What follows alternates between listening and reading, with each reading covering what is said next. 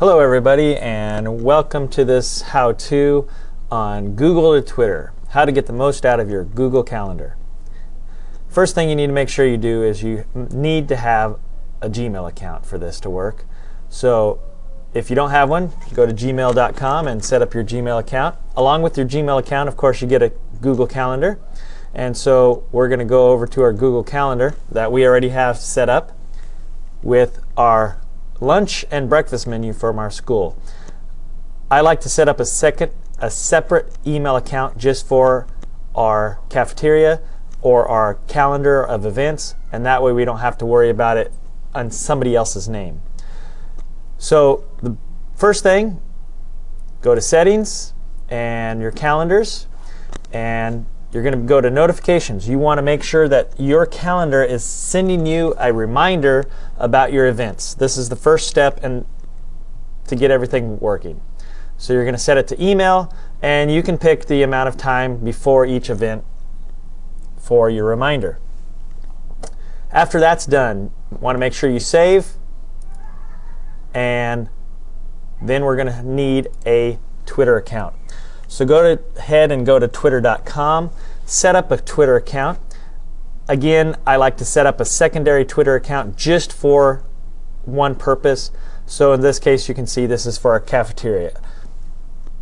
Once we set up our Twitter account, we're kind of done with Twitter for now. We are going to use a secondary website to get our Google Calendar out of Google Calendar into Twitter. So we're going to use a service called twittermail.com.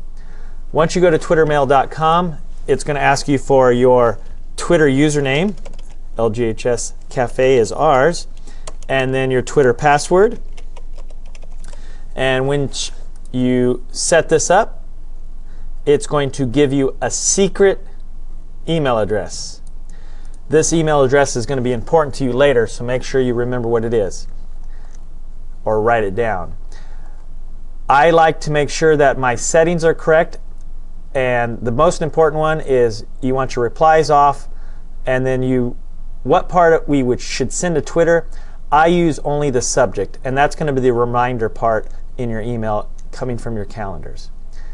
After we got Twitter mail set up, we are going to go back to our Gmail account, and we're going to go to settings and filters. And we're going to create a filter. I have our filter set up already, so I'll just go through the edit process.